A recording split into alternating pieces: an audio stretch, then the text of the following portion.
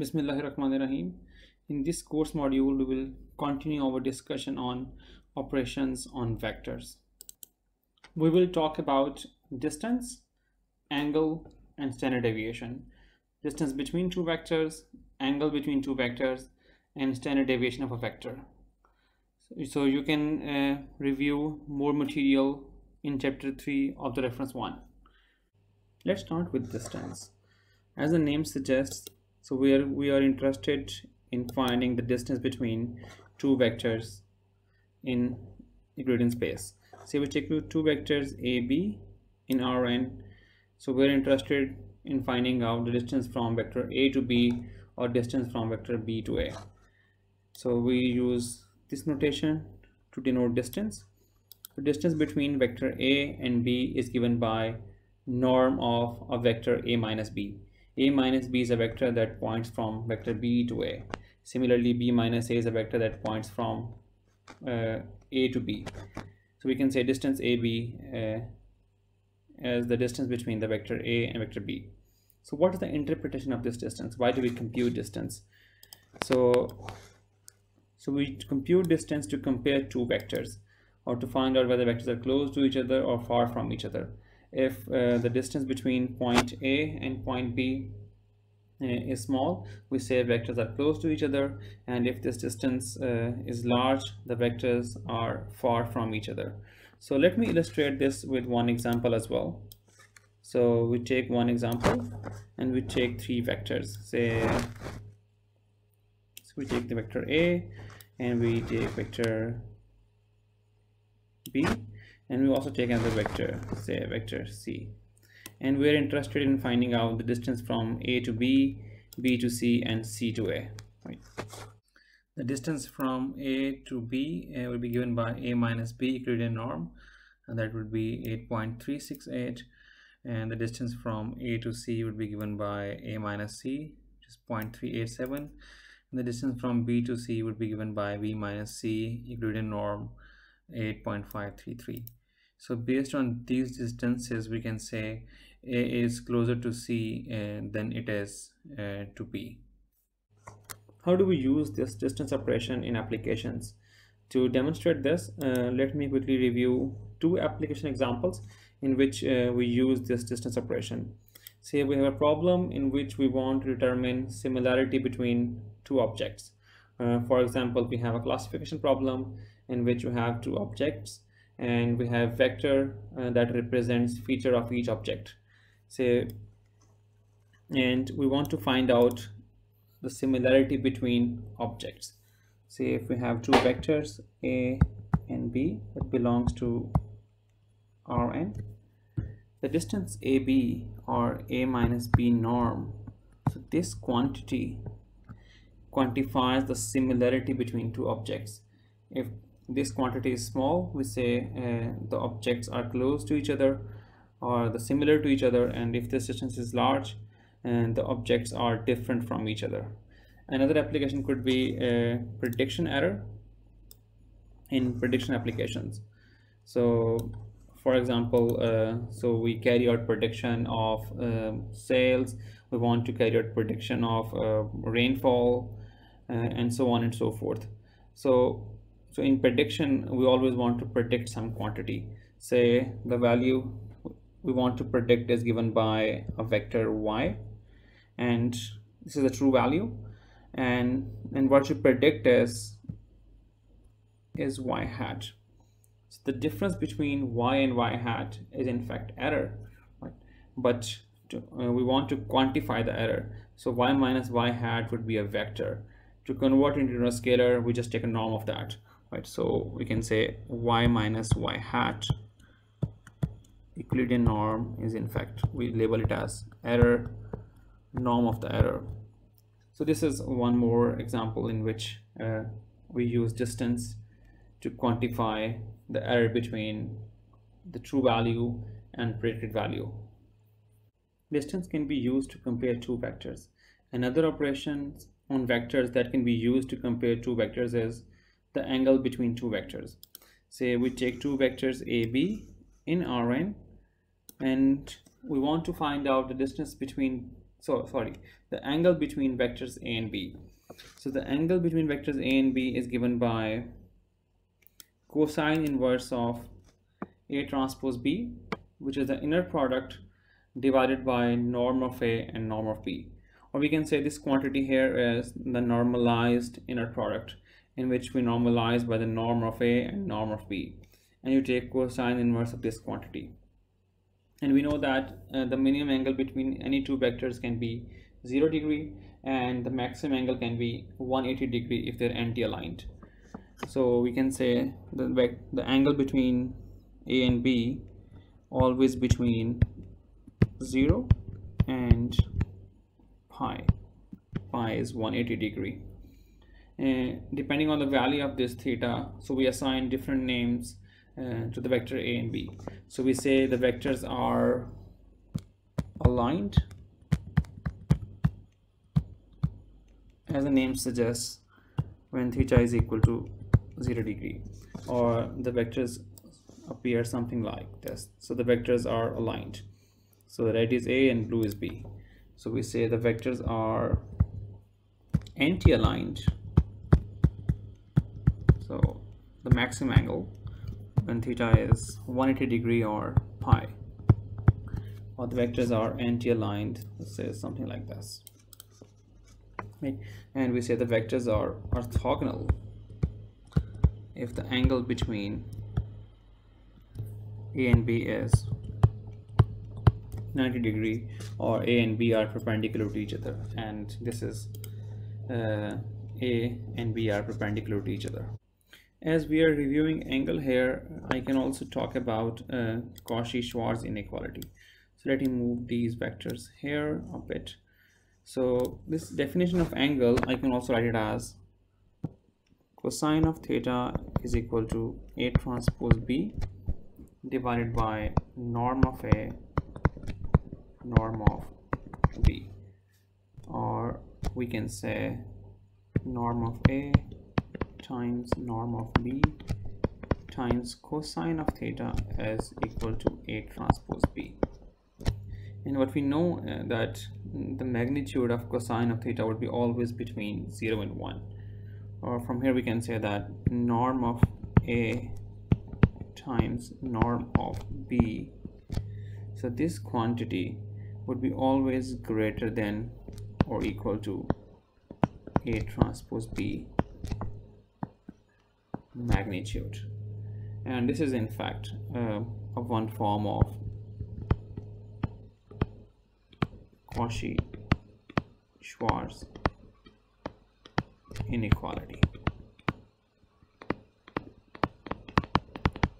So using these angles, we can also define one more operation on vectors, that is correlation coefficient. Say we take two vectors, A, B belongs to Rn, and to define correlation coefficient, we first subtract the average value of A from A and subtract average value of B from B. And so we define new vectors A tilde and B tilde as, so A tilde is equal to A minus average of A, and B tilde is B minus average value of B. In fact, they have special name, they're called demeaned, because we have removed the mean value or the average value of the vector from the vector. These are demeaned vectors. So for these demeaned vectors, so we define the correlation coefficient for vector A and B. So the correlation coefficient is denoted by the symbol rho, and that is given by a simply normalized inner product between these demeaned vectors. Or we can simply say this is nothing but cosine of angle between A tilde and B tilde, because this is the angle between A tilde and B tilde, which is in fact cosine inverse of this normalized inner product. And you take cosine of this, what you get is correlation coefficient. And from here we can also say that the correlation coefficient would be always between -1 and 1. So what is the interpretation of correlation coefficient? So correlation coefficient informs us that if the vector A contains one quantity and vector B contains another quantity, so if the quantities vary together, so that is informed by the value of correlation coefficient. For example, we take these two values. Say we have this vector A and we have this vector B, and we can say that as A is increasing, B is also increasing, and when A is decreasing, B is also decreasing. And when we draw a scatter plot of A and B, so what we get is this. So for this case, the value of correlation coefficient between A and B would be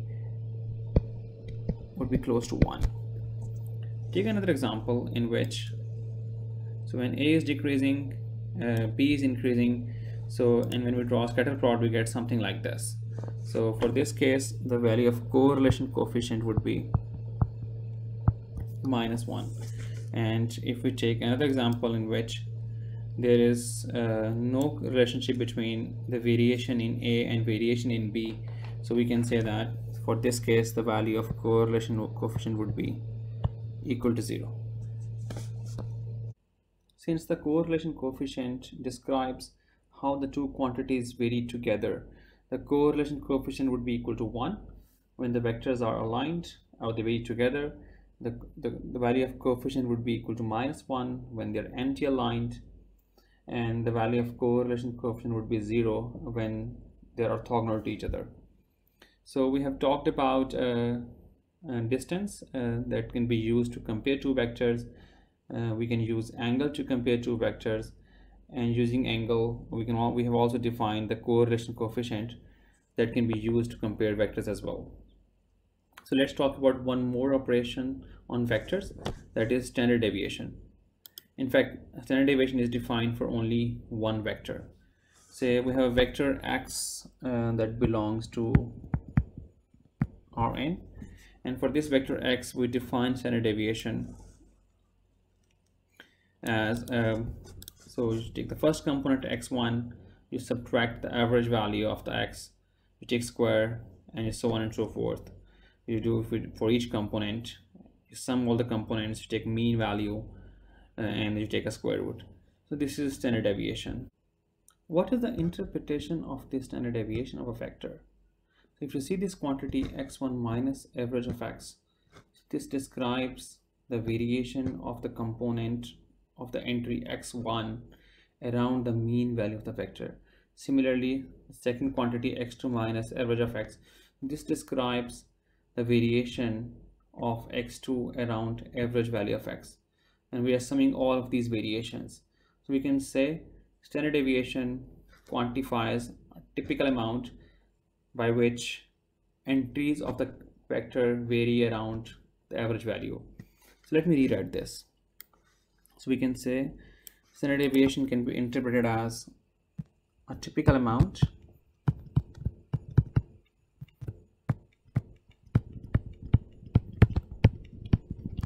by which entries of a vector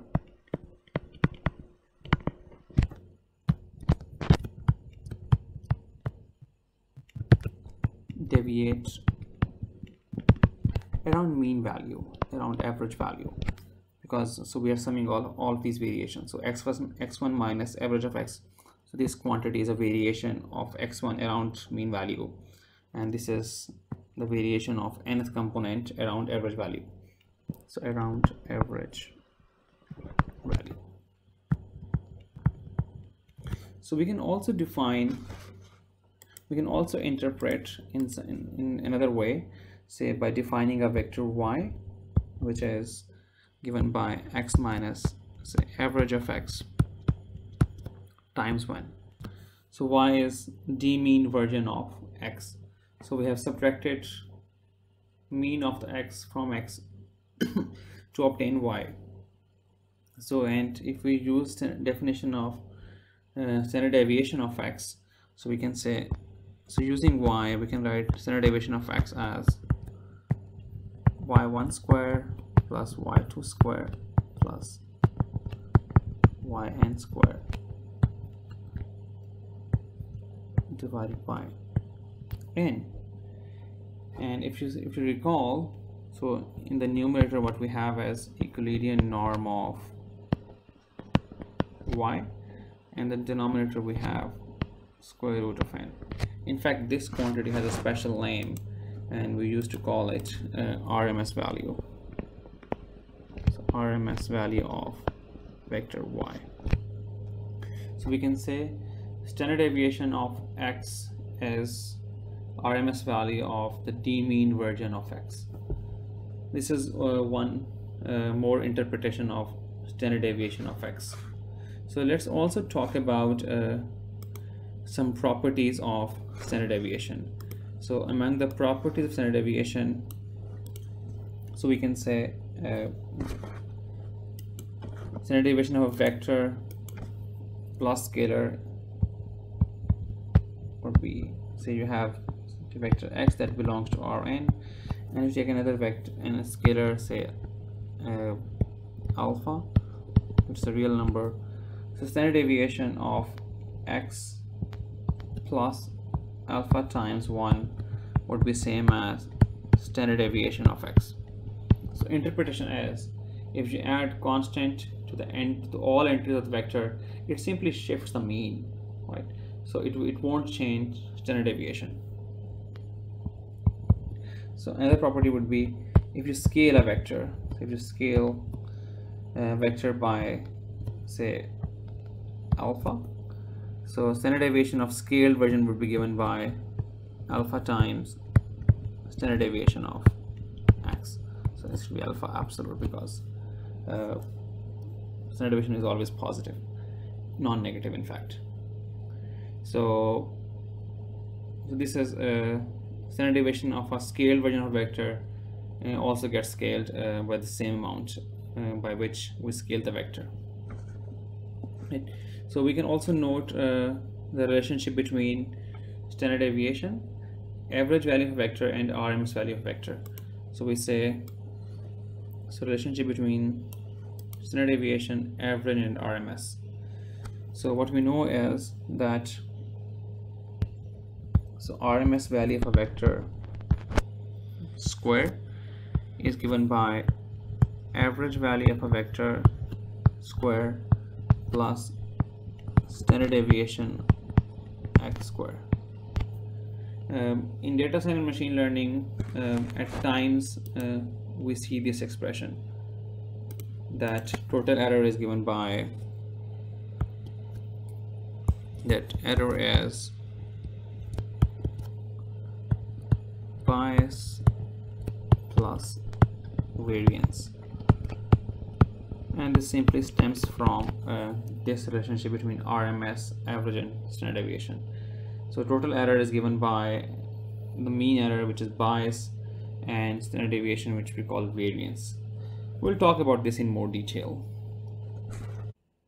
We have studied the concept of standard deviation, so let's use it to introduce the concept of standardization, which is very widely used in machine learning and data science. The overall idea is, given a vector, we want to apply some operations on vector to make it zero mean and unit standard deviation. Right. So say we have a vector x that belongs to Rn. So we define another vector y, which is x minus average value of x. So what is special about y? So special about y is that this is d-mean. That simply means average value of y is equal to 0. Right. So we have applied some operation on x and we obtain y, and y is 0 mean. Right. So let's also define another vector z, which is x minus average value of x, and you also divide by standard deviation of x. Following properties of standard deviation, so we note that average value of z would be equal to 0 and standard deviation of z is equal to 1. So we started with x and we obtained y by subtracting average value of x and dividing by standard deviation of x to obtain z, and z is 0 mean and standard deviation of unity. Right. So let me also explain here. In some textbooks, this average value of x is denoted by this symbol mu, and standard deviation is denoted by the value by the symbol sigma. And using mu and sigma, we can say the concept of standardization would be z is equal to x minus mu, make it 0 mean, divided by sigma, make it unity standard deviation. Right.